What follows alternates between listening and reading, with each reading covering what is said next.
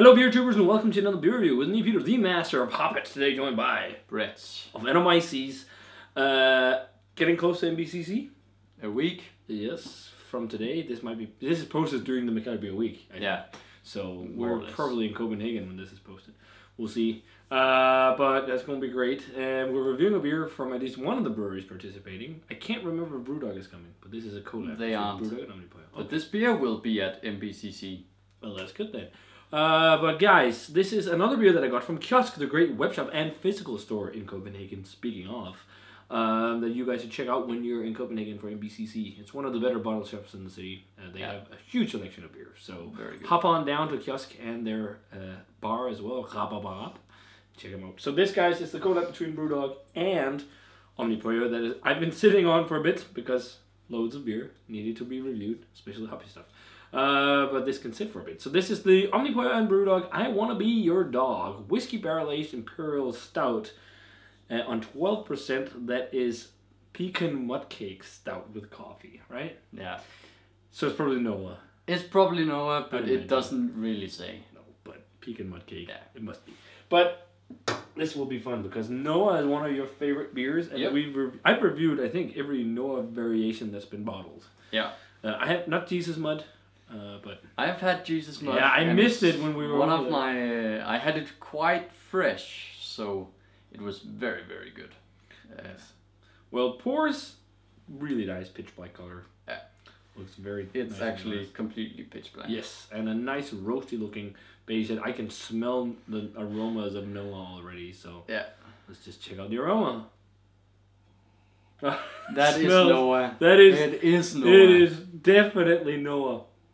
The whiskey is very light on the. It's not big on the aroma. No.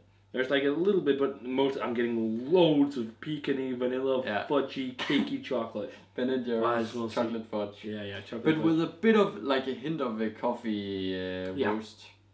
Well, I'm not getting a lot of coffee in whiskey. But it's only like a hint. But I think but it's the flavoring for Noah that's really shining through. But it smells so nice and pastry and desserty. It's just you never get tired of this aroma. No. It reminds me a bit of the bourbon Noah. Yeah. Yeah, you'd sense that there's some kind of whiskey barrel note. But it's light. But yeah, it's lurking. It's not really present.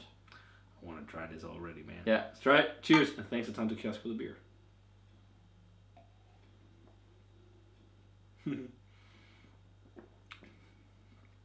That is Noah. Oh, there's definitely coffee on the aftertaste. It's not that thick though, is it? I think it's more or less like it usually is. It's really cakey though, and fudgy, and there is that coffee kicks in. And it kicks on like on the aftertaste, like the bitterness. Like it's got a lot of coffee bitterness that you don't get in regular Noah. But interesting, and it has it's almost like the coffee takes a bit away from the whiskey as well. But there is like that kind of dry. It's like a Scotch, kind of like a Highland Scotch or something like that. It's not like smoky or anything. It kind of actually it has a bit of a fruitiness. Yeah. And a dryness. That dry barrel woody oaky. The funny thing, a spicy whiskey flavor, but I can't remember. Or maybe it's Speyside or something like that. I'm not sure. I'm not that well into the whiskeys yet. I'm still learning. But mostly what I've been drinking is Isla because that's what I love, and then bourbon. But the interesting thing about the barrel character is that it actually it's mostly present after you've swallowed the actual beer. It kind of kicks in afterwards. It's there now for me. Yeah, for me too. It's not there when... And it's the same with the coffee. It's kind of like you did like one of those Frappuccino whatevers from Starbucks with like coffee and fucking caramel and chocolate and fudge and vanilla. Yeah. It's pretty much like that. Yeah. But my biggest beef with it, I think it seems a bit thin. But maybe it's also because it's been in the fridge. I don't think it's thin, but it is that medium plus. Higher side of medium type thing. Yeah. It's not super thick, but it's really nice. The flavor is very good.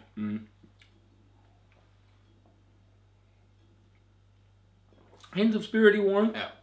From the 12%, nothing crazy. No. There's a bit, but it's really easy drinkable. Yeah. As you see. Yeah. for a big pastry stout. And I would say one of the positive things is that the coffee really complements that pecany. But in terms, like, the more I drink it, the more I get out of the barrel. I must say, I much prefer the bourbon treatment to this. And also, I don't know, coffee is nice in there, but the really bitter coffee aftertaste that I'm getting right now, I think it doesn't suit Noah as well as some of the other variations. Like the hazelnut, I think it suited a bit better. Yeah, maybe, yeah. Yeah. And pecany nutty or generic nutty flavor. But I still think it's really, really nice. It is. I'm thinking like 96. Yeah. Yeah, let's go 96. That's a fair grade, I think. It's not as good. I think my favorite was the double barrel when it was... Yeah, when it was not infected yet. Before the infection really presently infected. Yeah. And then probably hazelnut stroke bourbon. I think for me it's double barrel, then bourbon. Oh, yeah, my favorite over them all is Jesus Mud. Yeah. And then double barrel, and then bourbon, and then hazelnut, and then this, I think. But it's very good still. This is in 95, 96. It is. It's 95, 96. Yeah.